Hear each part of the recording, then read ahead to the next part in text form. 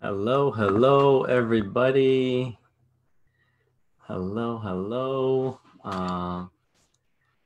This is Ellie, a medical Qigong practitioner, energy healing coach, and I'm so happy to be here with everybody. Yes, we have Edward, we have Anne, we have Lorraine here, Wendy, welcome.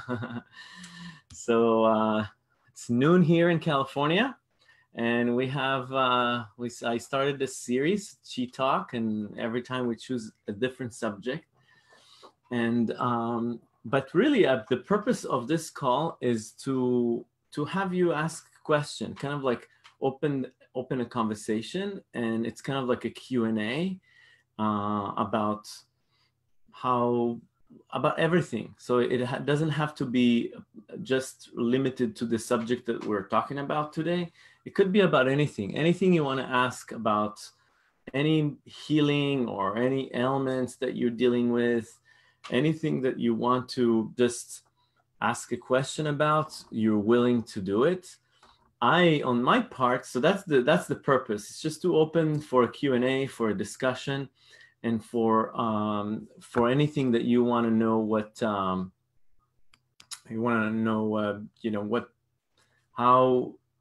how in energy, from energy perspective, energy healing perspective, or traditional Chinese medicine, how we see a certain ailment, or you want to get an idea of a different perspective on something. So that's really what I envision this platform to be for.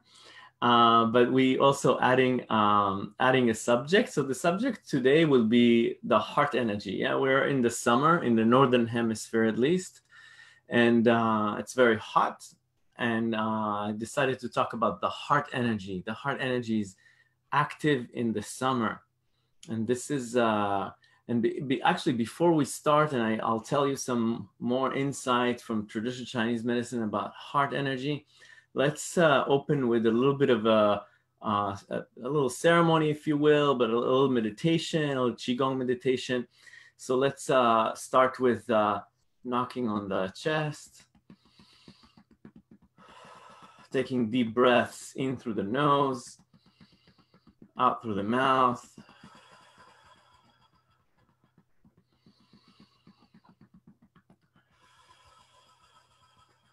Yeah, inhale. And taking the knocking would be on the sternum bone, on the chest bone. So you can do it with one arm or two arms, two hands. And let's relax this energy down. Just move it down, all that energy we cultivated here in the chest, move it down to the lower abdomen, and put the hands on the lower abdomen, on the navel, and rest in this area. So move your attention a little lower to the lower abdomen and see if the breath can follow. Yeah, some Qigong practitioner call this type of breathing back to childhood breathing. Yeah, when a baby born, he's breathing more into this area. Yeah, we said because the umbilical cord used to get all the nutrition from the umbilical cord. So there's a strong connection to this area. And as we age, we lose the connection to this area. And the breath get up onto the chest. And in Taoism, we say, no, go back to the childhood breathing. Yeah, that would nourish your internal organ, massages the internal organs with your breath. And you can see already when you put your mind in this area, you're feeling more grounded and more peaceful. So you're taking the energy from the heart center into a lower area. Yeah, this is area. No, we call area. We call it the powerhouse, an area of vitality, of energy. Yeah, if you think about, this is where digestive system. So it's a lot of physical health is being transformed into chi here, and also sexual energy. Yeah. So it's all about vitality, physical vitality, this area. So when you breathe into it, many, many benefits. And we know that when you breathe that deeply, there's more oxygen assimilated into your bloodstream. So feel the top of the inhalation and let the breath be slower, a little slower. So slow breathing and slow inhalation, slow exhalation.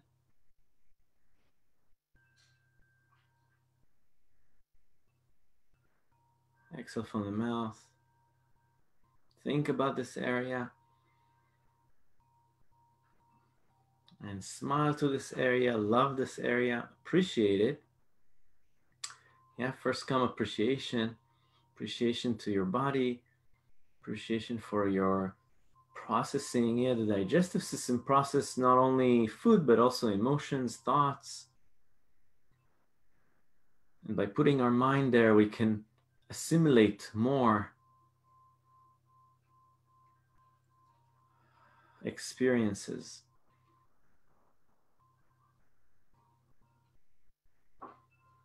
Nice. Let's open the hands to the side, open the eyes. Beautiful.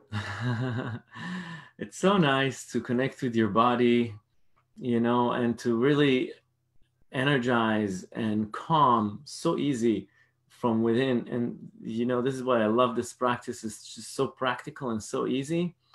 And so the heart. So I did this meditation because we usually, and especially, well, let's talk about the heart. So the heart, few things about the heart energy, and then we're going to open it to Q&A, whatever you want to ask again. So the heart is the most important organ in Chinese medicine. It's considered to be, a lot of time they call it the emperor or the master of all the organs. Yeah, we say that our spirit is in the heart. So the spirit is not lives here, right, in the heart center. It's being pumped by the blood through the whole body. So the blood carries the spirit. So the heart pumps the blood. Yeah, and in the heart, so the heart energy, we have the form, the heart itself that pumps the blood, and we have the formless, the energy of the heart. And the heart is such a special organ because it's really what facilitates healing in the body. And the formless type of energy, yeah, the formless energy of the heart is joy and love and compassion. Yeah, and if we cultivate that from within, we are in a state of health and healing. So the heart is connected to fulfillment. It's connected to fulfillment, and it's connected to fulfillment when your spirit is high. Yeah, when your spirit is alive, and you see it. We say through the spark in the person's eyes. You can see the complexion of the skin should be kind of rosy. Yeah, there's blood. The blood is being pumped through the system. And so if people feel depressed, their color changes, yeah? And like a happy, calm heart is what we want to connect with. It's very interesting because in Chinese medicine, we say that overexcitement is not good. Yeah, overexcitement, it's kind of like almost an anxiety. Yeah, so being too happy is also like excited is being seen also as an imbalance of heart energy. So what we want to cultivate is happiness, but calm, like tranquility. Yeah, this point in the chest center, right? It's called CV17, conception vessel. This is the conception vessel that goes in the front of the body. And number 17, it's right here in the center of the heart, yeah? So for men, it's got right between the nipple line. And then for women, it's going to be between the fourth and fifth intercostal space. And this point is called the Sea of Tranquility. Yeah, so tranquility, the Sea of Tranquility is what associated with the heart energy. So to press it is very good to kind of remove anxiety from the heart. Now the heart is also so the heart is also being seen as the fire element, right? So what important to understand, in the summer, especially the summer month when it's hot, the heart is very active. It's very interesting because in the summer, most people that have problems with heart have it in the summer. So the heart is very active. It's very hot outside. Yeah, and the heart, we say, is the fire element. So too much excitement or too much anxiety or too much stress with the heat it's not good. So what you want to do is really do, that's why in Qigong, all the practices in the summer is about calming the heart chi, grounding. Yeah, we have the ground is a big yin, ocean of yin energy. And we want to connect with the ground. So walking, like taking a walk, hiking, slowly, pleasurely, doing things that are pleasant, that you love, like doing things that you love that are joyful, and they also have some activity, physical activity to them, is very good for the heart. So definitely not a intense workout. If it's really hot outside, is not good for the heart. Or very intense workout or being stressed. So what taxes the heart really emotionally is stress, or more in Chinese medicine we say being rushed, like rushing all day, like moving from one thing to another, having too much on your to-do list is the most thing that taxes the heart. Now think about it. The way to understand it from your experience level is to think about a time when the heart energy was open, like when you're in love. Just think about like making love with somebody, with your lover. Just remember a time in the past when you're making love.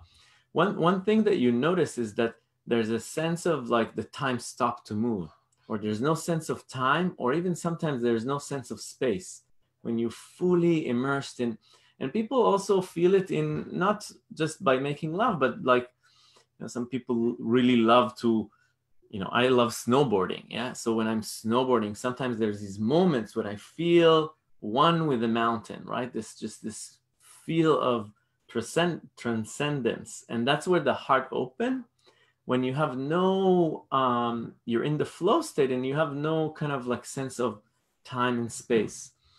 And when we are, having a lot on to-do list, and we always look at the clock, what time it is, and what do I need to do? That's the opposite of that. That's having the linear time is really ruling your day so much so that so schedule time, especially in the summer. We say the summer is the time to connect, to like do something really fun that you kind of losing sense of time or space, and just taking a few hours and say, I'm just gonna do this or do that, something that you really love. That's really nourishing the heart. Especially if you can do it between 11 a.m. and 1 p.m. That's the time slot where the heart energy is very active. So right now, doing something that you really love, that really nourishes your heart, like doing Qigong, doing something very nourishing would be really powerful, would be really nourishing for the heart. And most recent study, interesting, I'm just going to share with you as a very recent study that came about. A lot of time people do things, a lot of time when people are angry or they're stressed, they tell them, hey, go work out, or go do some physical activity. But now what they discovered is that if you do a physical activity when you're feeling angry or stressed out, you actually the state of your heart is worse. So even if you, like, let's say you're very angry and you go and you like, if you're a kickboxer, you just go and work out, right? Or lift weights. When you're angry, it's actually worse on your heart. So what and that goes along with the Qigong. What we do in Qigong in the beginning, right? In the beginning of the class, we cleanse and clear. We want to start exercising after we cleanse and clear negative energy. So we do grounding, we do tapping, we smile to the heart, we do all these activity beforehand to just relax. So when you do physical activity, do it from a place of fun and joy, and not from a place of letting out steam. This recent study showed that's what it does. So that's goes along with how we teach qigong. We first purify, right? We first before we tonify, we still what do we do? Invigorate and release negative energy, because you don't want to circulate the negative energy. You want to cleanse and clear, and then connect with your intention. What we do in the middle, we put our hands on the heart, what you'd like to invite in, right? And then we circulate, and we circulate the good energy. So this is a little perspective on backed by science, by why we do a certain technique in qigong. You really want to move the good energy in your body. You don't want to circulate negative energy. So that goes along with it's almost like putting fire under the anger. Like you go angry and then you go exercise, and what is it? It's fire, right? So you're putting fire under this. So it's kind of like that. Now the element that calms fire is what? Water, right? So water would calm fire. So all the exercise that has to do with relaxed flow, moving like a wave, imitating water, relaxed movement, slow movement, would really calm down the heart, release stress from the body. So that's okay. So I think I kind of talked a lot for the time. And I want to see if you have just any question about this or about in general. Yeah, Edward, go ahead. You have to unmute yourself first. Yeah. Here I am, unmuted. Okay. Okay. So the bottom line is I want this to be an acknowledgement of you, because I gave you a call this morning that my friend Chuck, who you know I've been dealing with and you've been helping me, he's at Cleveland Clinic, experimental chemo for pancreatic cancer. So I've been working with him, and late last night, and now he and his daughter, and they joined Chi Breaks with you.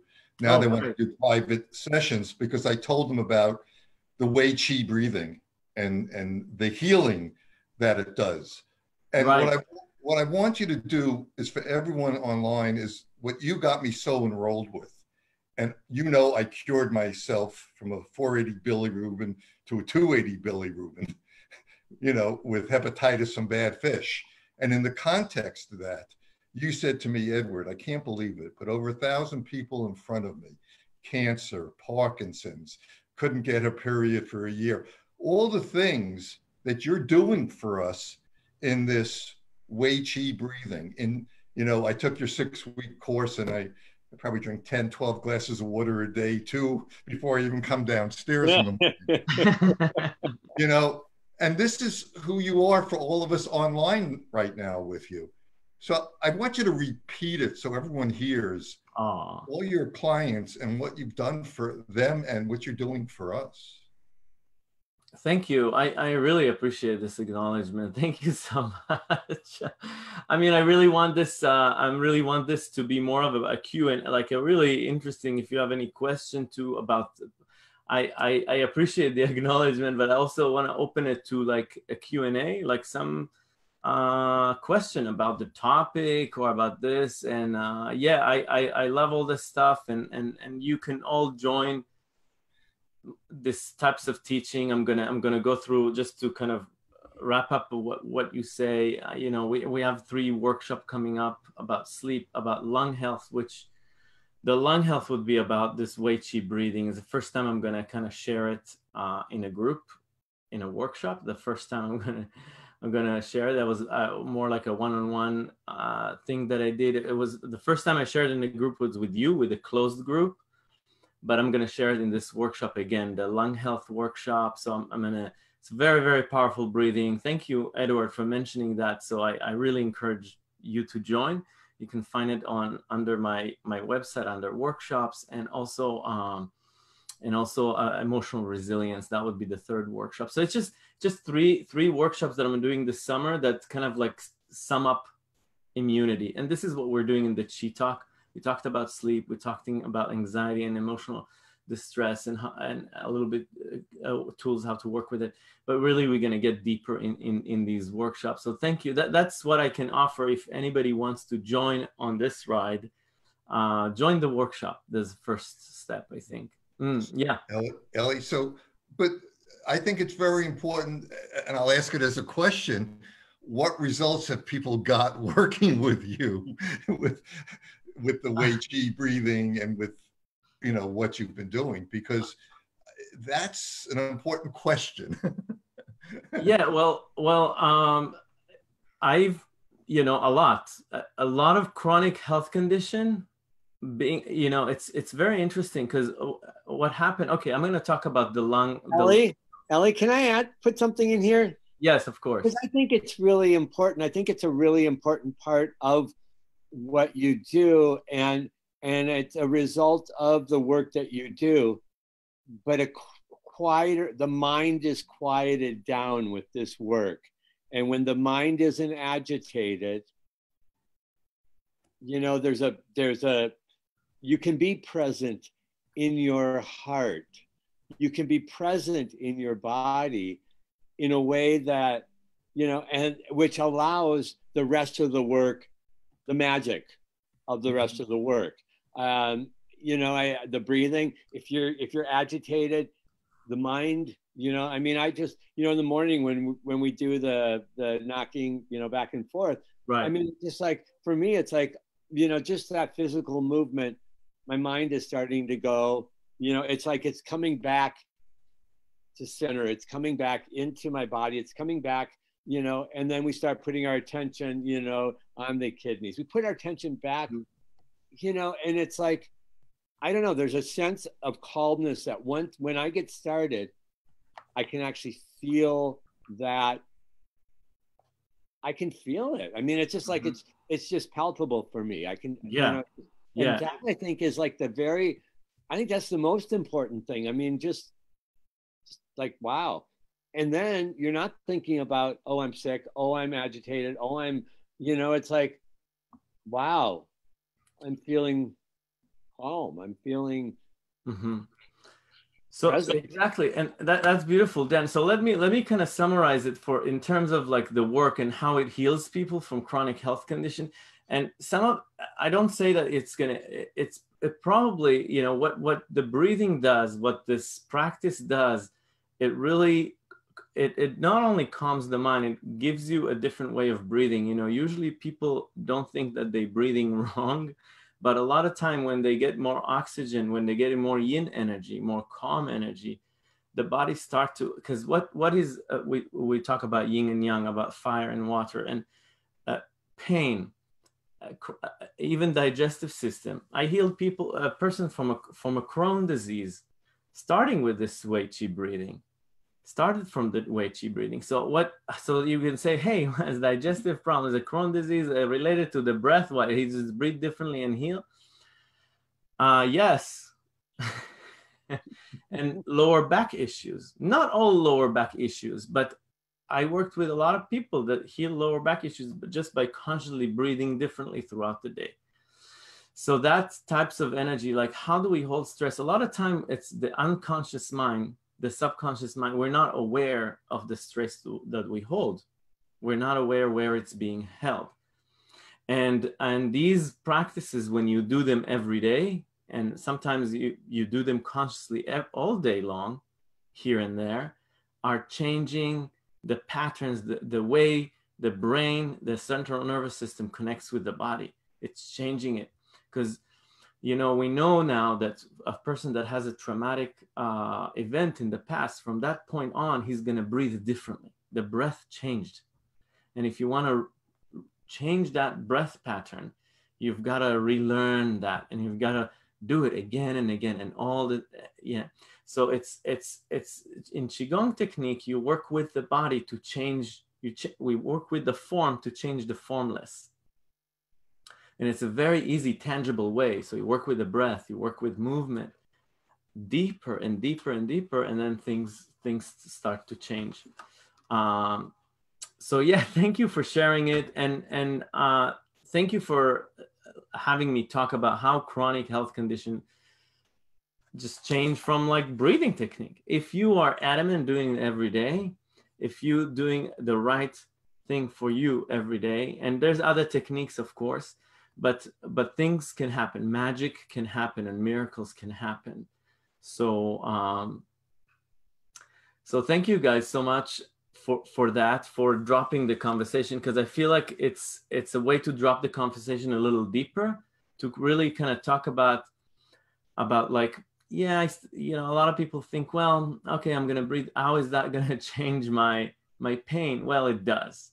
Well, it does, and it can, and it has.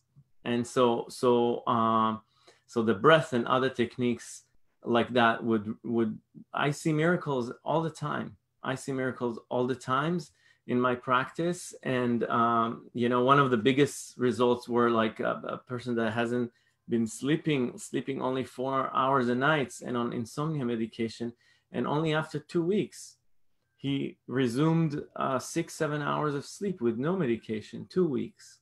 So that's pretty impressive. But he was very adamant. I have to say, he worked hard every day. He worked very hard. He did. But you know what? He changed it, and he still maintained it. So that's very good. So he's not working every day now, 4 times a week, 3, tapering on. But that's what I do with people. Thank you. So just kind of a little bit of maybe a glimpse into like how I work with people. So is there any other questions? Any other question that we have before we close? Wendy, it's so good to see you. Any question about this topic? Yes, it's good to see you too. Thank you, Eli. Yeah. You said the blood carries the spirit. And I just got word from a friend of mine in Germany that he has cancer of the blood. And I'm wondering if you could speak to that connection Between the blood and the spirit. And the spirit, and developing cancer in the blood in its relationship to spirit. Yeah, so that's very interesting. Now, one thing I want to say about that is that we are not in healing, in energy healing practices, we really don't do diagnosis. Like, it's really hard to at least I don't do it. I know a lot of energy healing don't do diagnosis. They just focus on healing. Let's focus on healing. You put the energy of, you know, it's kind of like psychologists. We are like, are we going to dig into the past, or are we going to see what we want to create in the future? So we kind of like seeing what we want to create in the future in energy healing.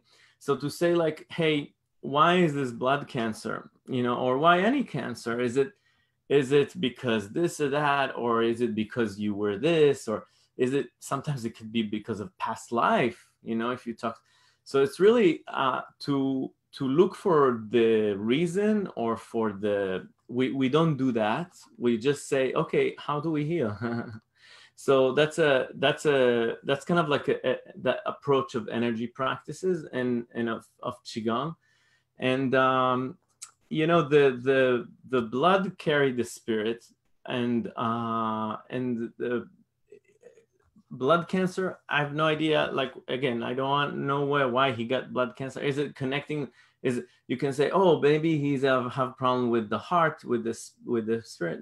No, I don't say anything of that. I don't know, and we don't know, and who knows? Maybe it was a you know, it's so funny that you're talking about blood cancer, because on my mother's side, it's in the family, in the genome, this blood cancer. So all of my her father, so my grandfather on my mother's side, they all had the same type of blood cancer. So it's kind of like, it's interesting. It goes in the family, in that area in the family.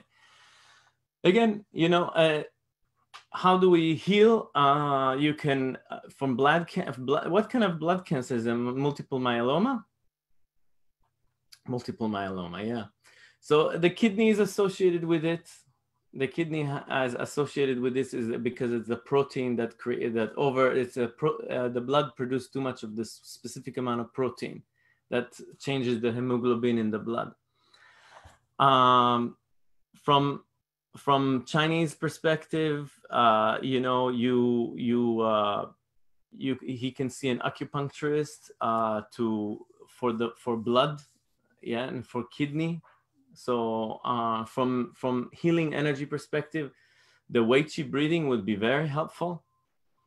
Energies for any practices for kidney, like bone breathing, would be very helpful, because the blood is being produced in the bone marrow. So any practices that connect with bone marrow, like bone marrow washing, would be really good. And you can find it on the winter sequence and on Qi breaks. Like if he does the bone marrow washing breathing technique, that would be very, very powerful. Any kidney practices like in the winter sequence are going to be very good. And the Wei Qi breathing, all the resilience package on my online under products on qiwitheli.com, the resilience package would be really, really good. So basically oxygenate the blood. The lung is the first entry point. So I always start with anybody that suffer from any condition. I start with the Wei Qi breathing, the one that I shared on this special group program that we did, and I'm going to share it again in the workshop. So the Wei Qi breathing is a very powerful method, and kidney practices, more Neigong practices. I'd love to help the person if you want to try to do something with him, if he's willing to like do some more stronger practices, like more one-on-one, like daily practices. But in general, I would say, hey, look at the bone marrow washing breathing, bone breathing, look at energy for practices for kidney energy, and definitely lung practices, Wei Qi breathing, different technologies to open the lungs. That makes sense? Yeah, welcome. Yeah, of course. So yeah, thank you guys so much for joining for this Qi Talk. So one more thing I want to share about the heart energy. The heart processes experiences, life experiences. That's what the heart processes. And the heart seeks experiences. So we are here from a kind of global perspective, how Taoism sees life, or how like our life here is that life is a gift to be enjoyed. That's really it. And it's so wonderful. Life is here to be enjoyed. So if you look at the word enjoy, the word joy is there. And it's really this we believe in Taoism that the spirit came here to have a joyful expansion, to really experience life and to do things that you like and you love. And when we do that, we feel good. We feel good when we do things that we connect with, we love. Yeah, you heal through experiences. And talking about, by the way, cancer, I've read a lot of stories that people went on, like, because they gave him few years to live, they went on a road trip or like a trip around, and they did really, really what they wanted. They ended up either healing from the cancer or getting a much longer lifespan when they're connecting to what really they love to do and listen to their heart and really did their heart wish. And that's what we're here to do. And that's what this the heart is here to teach us. And to like, if that was the last day on earth, what would you really want to do? What you really want to spend your energy with? And arguing with people? No. And listening to the news? Probably not. Probably get on a bike and swim and have fun and enjoy and talk with the friends and have inspiring conversation with people. And that's really a state of health and healing, because when we do that, we sleep good. You know, because at night what happens is that we process what we did during the day. What do you want to process? You want to process something good and something positive. You know, it's a bigger discussion, because then you can say, well, what about this and that happens, or this news and that news? And, you know, it's going to be good for another talk, but we can also talk about how life events come to us and how we can respond to it, like what determine the way we respond to life circumstances, and and things that we cannot change. And this is really kind of like, it's almost like a bigger understanding of the energy, you know.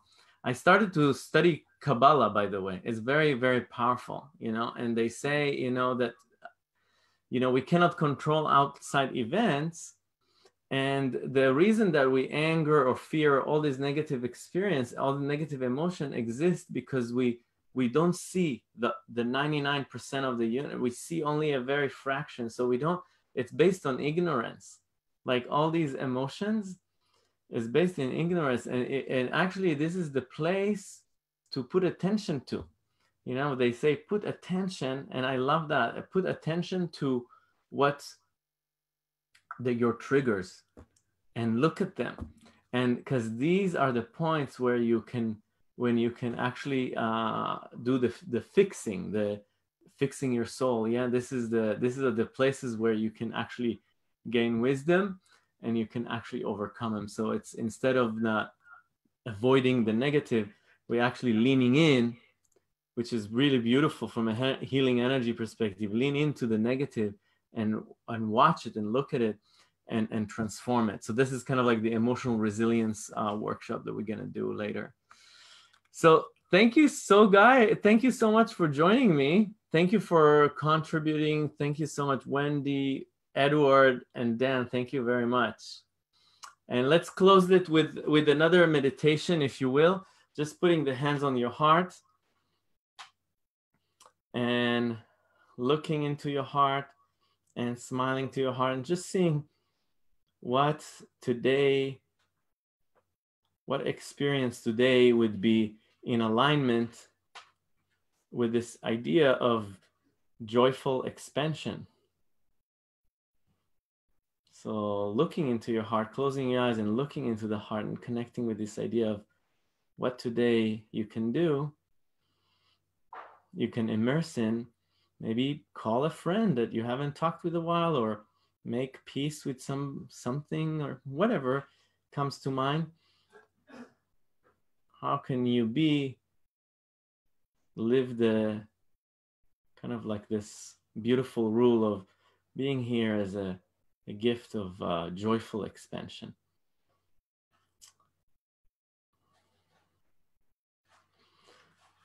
Wow, very strong energy. I feel it.